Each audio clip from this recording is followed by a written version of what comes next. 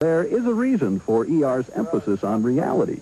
I think that the audiences have become much more sophisticated in watching like reality TV shows like Rescue 911 and things like that, so that they know. Lance Gentile is the ultimate example in ER reality.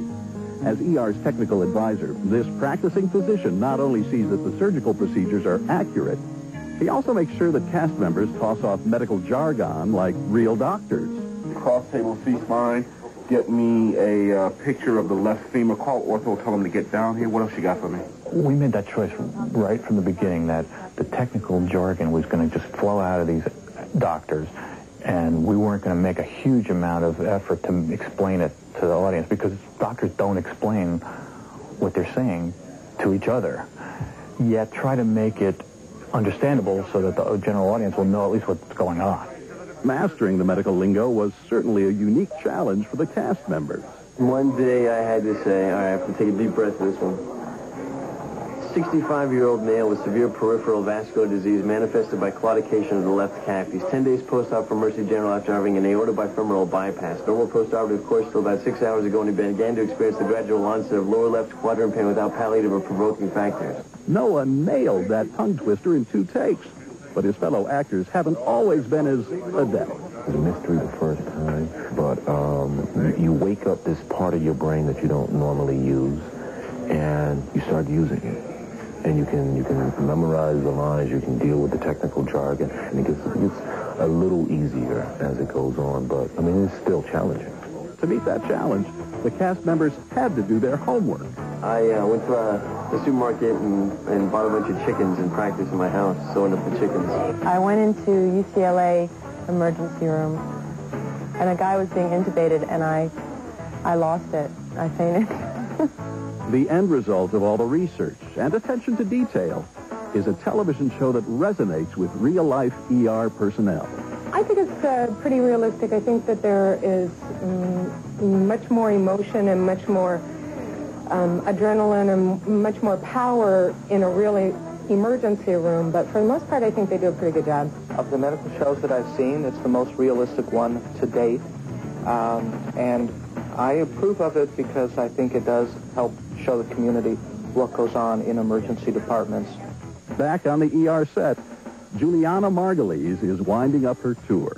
This is the main lobby. Elevators. The doors actually open and close. However, the elevator doesn't go up and down. Now, we come back out to the exterior. This is what the outside of the hospital looks like. And that is the set of ER. Of course, it's easy to get around this $700,000 set when it's empty. But when we return, we'll show you the single piece of equipment that has the cast of ER watching where they step. It's where I think they draw fluid out of the spinal canal. It's not a good, you don't want to do it, you don't want to have it done to you. It's bad.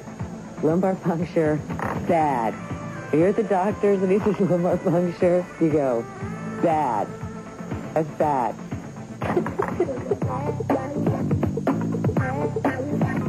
Boom! Welcome back to Eve's behind-the-scenes look at ER.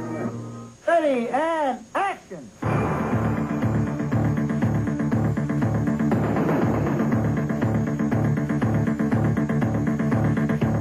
Action, motion, and speed. These are the vital statistics in every episode of ER. To capture that energetic style, the production relies on a special piece of equipment. This is your basic Steadicam. There's 3 main parts. This piece in particular is the vest, and it kind of just goes on. It's a lot of Velcro adjustments and different heights and for different people. The second part is the arm, and it's a copy of a human arm for all intents and purposes. I mean, this is your shoulder, bicep, elbow, forearm. You mount the arm to the Steadicam vest, and it's very much the same theory as driving with a cup of coffee.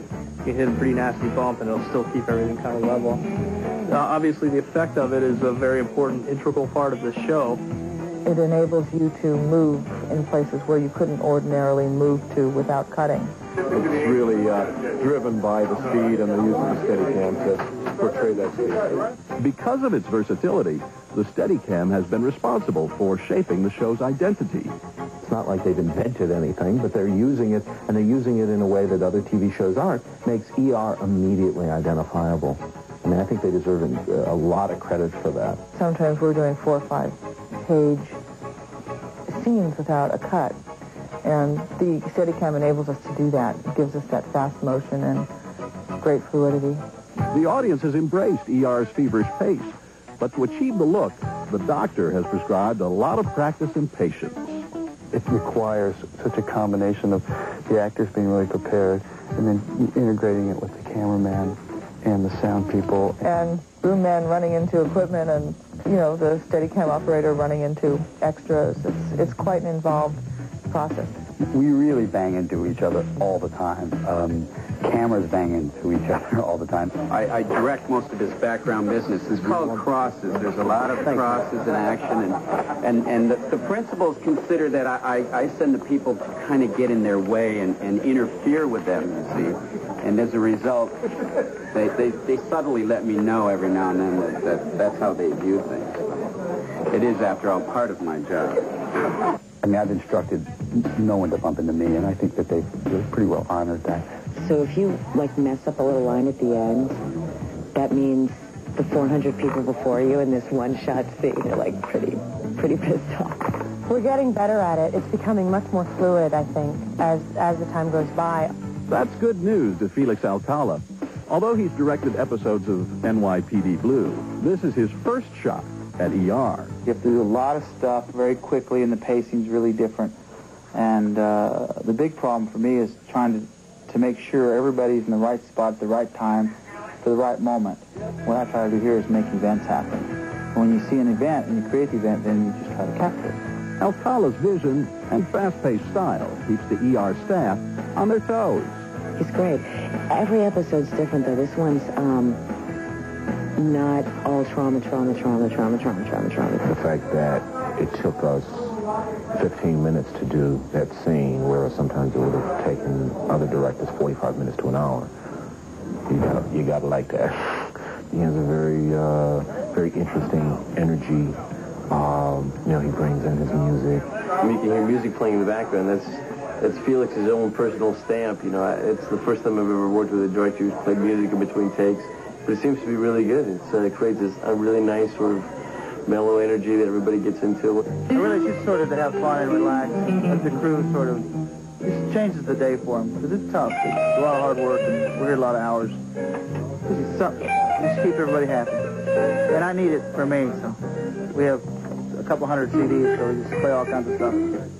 Keeping everyone happy is hard enough, but the true test is balancing artistic expression and the 8-day deadline. Okay, pictures up and back to number 1, please. It's never everything that you want, and so you try to find that line where you're doing work that you're proud of, and yet you can still show up for your air dates. But I don't think that's unique to this show. I think that's always a factor in doing any television show where you're doing, basically an hour of film in 8 days or less. Hopefully the compromises you make are not as painful because you're hopefully prepared. Day 5 falls on a Friday, and the ER residents are definitely thankful. Friday's always good, the weekend, downtime, relax. We're starting today Friday at 8:30, so we'll all be home by 9:30 p.m., which is, pretty unusual for Friday night.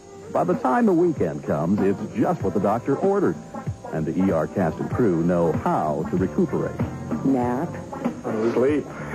Hang out. I'll go home and see my kids and family. Come Saturday, I wake up and I feel like I was hit by a Mack truck, and I stay in bed. Now, I have no private life, but I have lots of fun at work.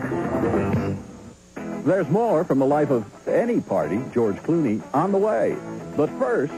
Hey, this is Eric LaSalle from ER. When E returns, you'll see why we're playing ping pong, and if we really know what we're doing.